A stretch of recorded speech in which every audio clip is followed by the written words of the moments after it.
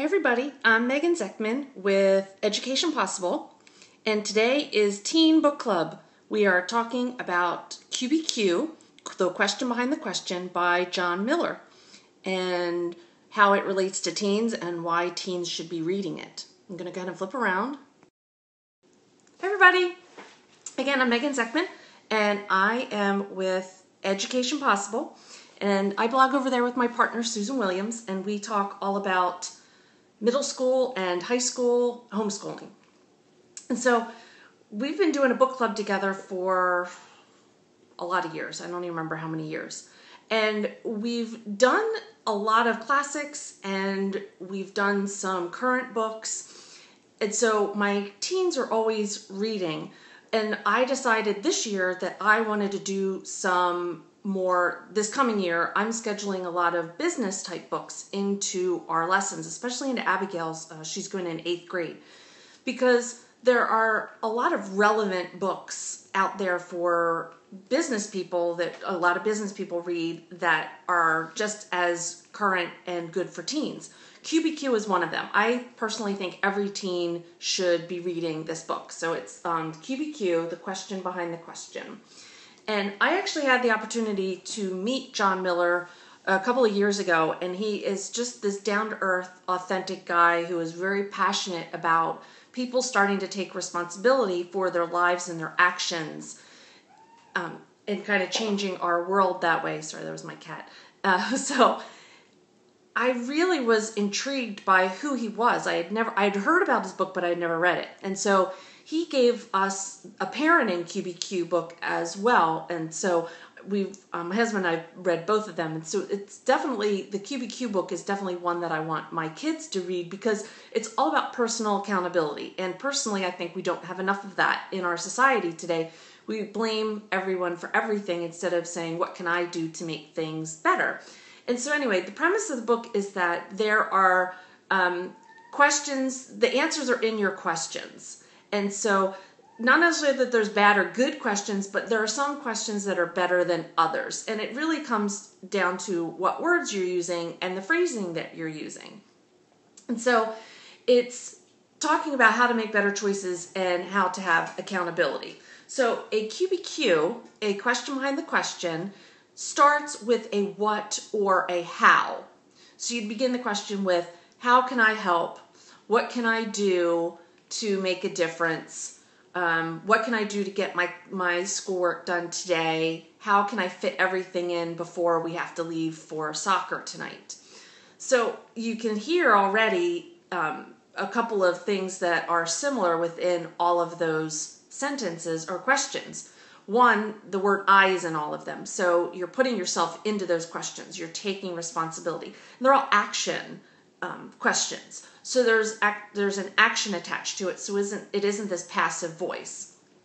Non-QBQ questions are questions that we as a society use all the time, and our teens included. And they are, I want to make sure I get them right. So why, when, and who. So why aren't we going there today?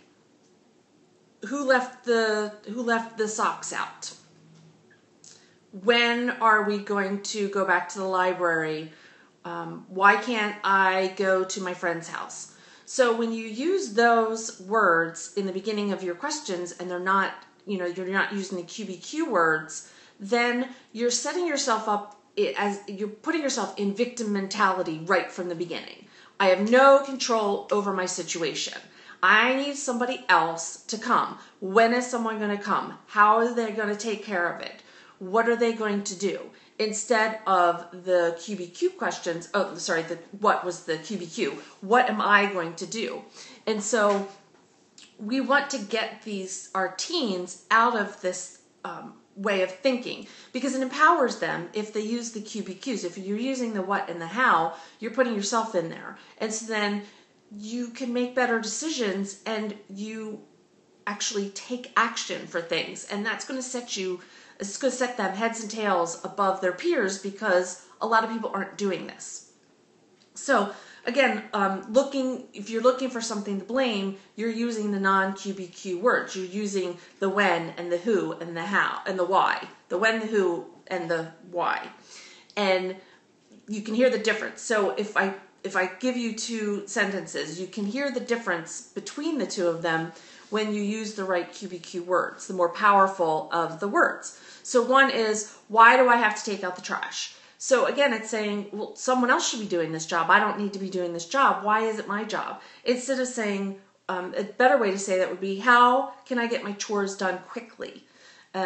You know, the one, you're a part of the family, you should have chores, and your chore is taking out the trash. So you shouldn't be asking, why do I have to do it? Instead, find out how can you do it and just get it done. The other one that I have written down was, as I was thinking through, was, when will I get a phone? You know, a lot of teens want all kinds of things, and wants and needs are two different things, and teaching them that is a bit challenging. So getting them out of this mentality that they not only deserve everything, they should have everything, but getting them thinking about how they should take responsibility for getting things as well. So when will I get a phone? Waiting for someone to get me something, as opposed to, what can I do to earn money to buy myself this item, this phone, or this outfit, or this trip, or something like that. Again, it puts them in the driver's seat. They're taking control. They're taking responsibility. And it's very different. It's just a different way of thinking. And so when you go through this book, you actually see yourself all over the pages. I don't know anyone who's read it and does not see themselves within the words that John Miller uses. It's a very powerful book. It's an easy read. And what I would do for activities is I would sit down, and depending on how your teen reads and how in depth you want to go, I would go through a chapter or two and kind of discuss it. Because remember, we talked before about once they hit middle school, the kids can have all these great discussions with you. Now, they may not want to all the time, but they have the cognitive ability to have these discussions with you. So you can sit down and talk to them. All right, well, how would you normally phrase this? Well, how can we turn our thinking around and use a what or a how? What can we do to change this within both of our ways of thinking? And you can try to see if you can catch one another as well. Not in a mean way, you know, not kind of, you could do like a swear jar if you wanted to, like every time you use the wrong one, but just in a more bringing awareness to each other, I think. And having that dialogue, those discussions with your teen is really important. And so if you're going through it together, you're able to have those conversations with each other and be transparent with them. They know when you don't use these QBQ words because they hear you talk all the time. So definitely don't go in thinking that, oh, I'm going to fix you, because really we all can use reminding of not putting ourselves in that victim way of thinking, and using a what and a how, and taking responsibility for our actions. So, you know, this book is great. It's all about personal responsibility. Teens will get a lot out of it. Parents will get a lot out of it as well. I would personally set it up as part of your curriculum. You know, have a time set aside that either you read it together, or you read it separately and then come together. But have it be a part of your lesson plans, your teens' lesson plans. There are all these great leadership books. I actually have a bunch of them on the website. I did a post about quite a few of them that I really like. And I think that setting that into your teen's schedule is important. It's showing your teen that this type of stuff is important to me, and it's important for you to know. You need to know how to be a good leader. And to be a good leader, you have to have personal responsibility, personal awareness. And you need to take action for things. So in our house, this is going on to our teens book list, along with a bunch of others, and then I'm going to work through. There are some books that you can do all kinds of really fun activities. This one, I think, is better suited for discussions because it's I'm telling you, it's transparent. You will see yourself left and right in this book, and you'll see your teen too, but I guarantee he or she will see themselves as well. So go through these scenarios, talk it through, and add it to your teen's book list. So I hope you are able to get this book, and the libraries have it all over the place. I know our library has it. And sit down with your teen and get them thinking about their future, get them thinking about being a leader, and start looking at some of those business books that are out there that, you may think, oh, they're for, older, but why wait? Your teen can read them now. Your teen can understand them now.